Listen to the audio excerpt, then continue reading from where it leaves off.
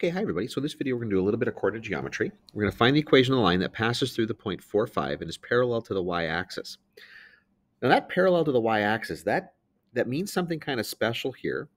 If we draw this out, okay, the point 4, 5, so 1, 2, 3, 4, 1, 2, 3, 4, 5 is the point right here.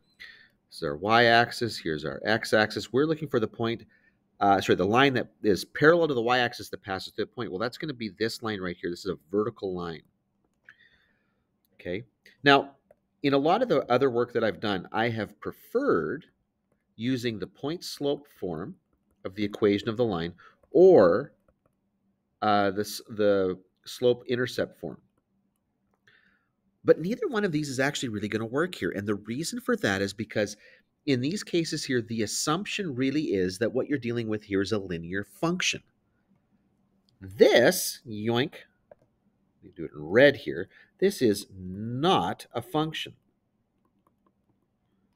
And so we really can't represent it using that same form, which at first might sound like, oh, shoot, why math? Why do you got to get really complicated like this? But actually, this is a pretty easy thing to skirt around.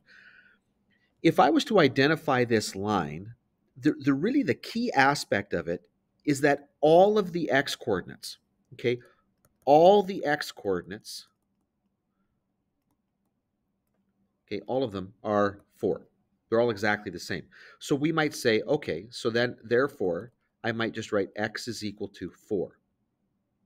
And yeah, that's exactly it. That is a good equation of that line. That generalizes the property of the line there. However, you might be expected to bring that 4 over and write that as x minus 4 equals 0. These are referring back to two different forms of the equation of the line where we go ax plus by plus c is equal to 0, or ax plus by is equal to c. Okay, the two different forms of the equation of the line, and these ones actually work regardless of whether you're working with a function or not. And so that's why we can write the equation of the line like this.